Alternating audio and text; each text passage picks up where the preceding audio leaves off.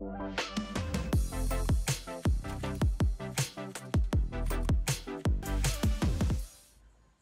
everyone, Clifford Bennett, Chief Economist, ACY Securities. So how was that weekend that I wished you a spectacular one for? If you're on the east coast of Australia, of course, it was beautiful weather for the beach. Wherever you are in the world, whatever you were doing, I hope it was a very enjoyable weekend indeed. Friday's price action in New York justified all those warnings I've been giving during the week as we saw bonds come under pressure and of course US equities having a big down day. And markets will try that, I often mention, don't I, the Monday morning bounce or the Monday Asia through New York trading bounce. Now, previously I had said that could last for a couple of days. Today, however, I am a little concerned that any rally or bounce will be short-lived. Hi traders, and thanks for watching. We'd like to take this opportunity to thank our incredible viewers for tuning into our channel. We would greatly appreciate it if you could hit that subscribe button, as we're pushing for the 10,000 subscriber mark by the end of the year. Now back to the video. I've got a few things going on, but that University of Michigan consumer sentiment data for the United States on Friday, just really a diabolical number, has been for some time. I keep trying to tell people that US consumer is depressed, but they keep saying retail sales are strong, but they keep forgetting retail sales are not adjusted for the higher prices. So the US consumer is depressed, and the University of Michigan Sentiment Index is one of the more reliable and reputable data series in the world. And normal for the US economy is 90 to 100. Well, that is normal, but we like to see it more like 110 or even 120 in a strong economic period.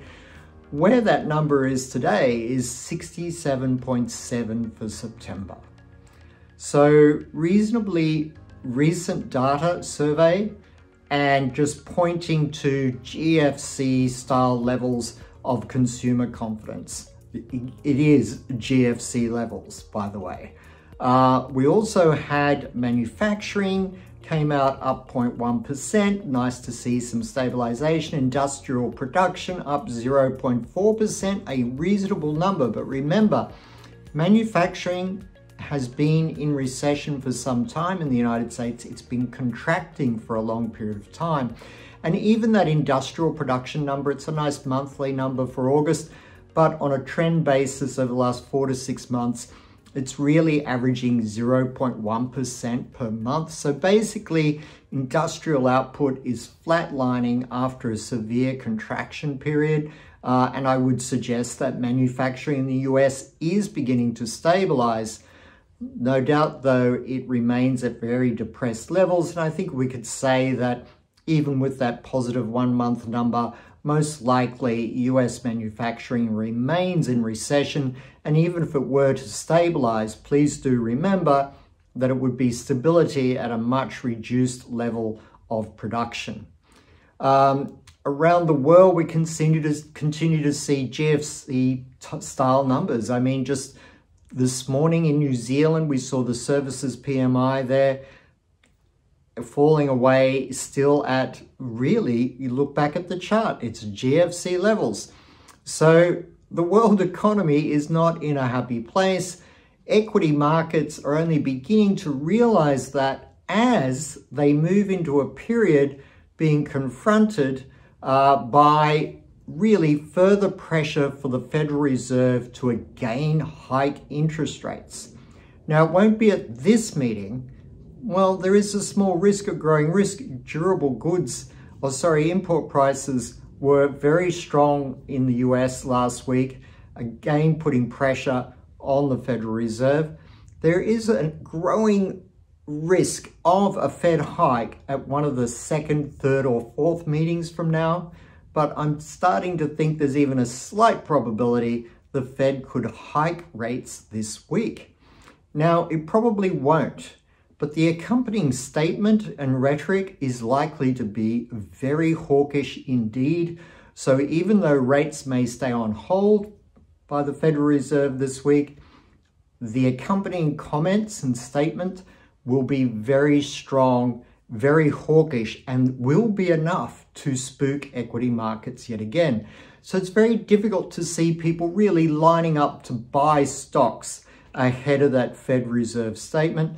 And after the statement, when even if on the initial announcement, even if there's no rate hike, you might see some market buoyancy, but I just don't see it lasting very long at all, because as I've been pointing out for some time, Main Street United States really is, as that consumer sentiment data totally confirmed on Friday, very much in the doldrums, very much at risk of further severe slowdown.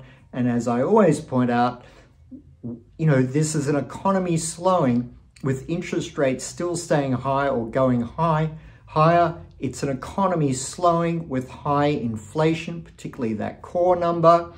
And it's an economy slowing with the administration up there on the Hill saying it's the strongest economy in the world, which is a complete falsehood, but it doesn't seem to matter for the political spin at the moment out there in propaganda world. So while they're doing that, they're obviously not thinking about any policy initiatives to rescue the US economy.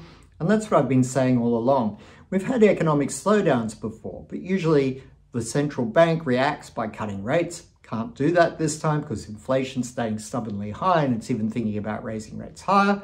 Or we have government policy initiatives to turn that economic slowdown around. And we're not going to get those these times because the Biden administration wants to head to the next presidential election still claiming the US economy is strong. And of course, they couldn't be doing that if they were providing economic rescue packages.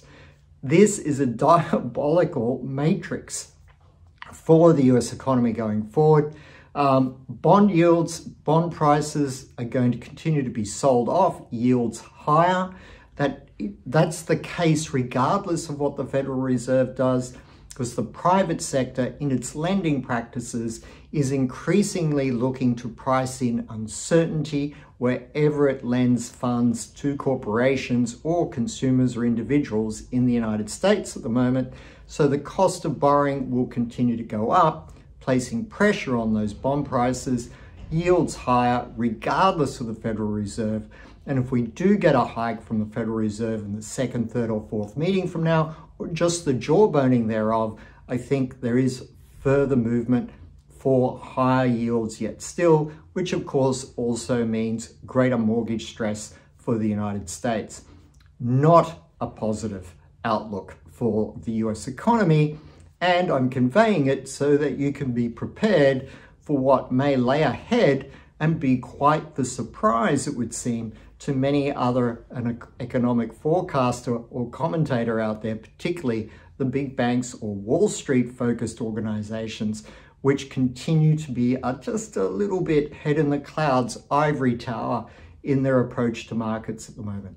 Thanks very much. I wish you all the best for the week. Clifford Bennett, Chief Economist, ACY Securities.